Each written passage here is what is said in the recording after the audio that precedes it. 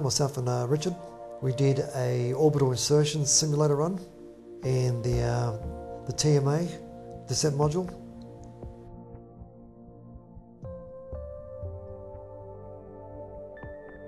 And we start to climb into the TMA capsule over here. Very, very, very tight fit. Also with KV2s. And I'll be hopping into the left seat, which is the other flight engineer's seat. So during the orbital insertion phase, we'll be wearing our KV2 cycle suit. And after orbital insertion, we can then take it off and put our flight suits on for the 2-day orbital docking phase with the International Space Station. And you can see the MP1 and MP2 monitors in front of us.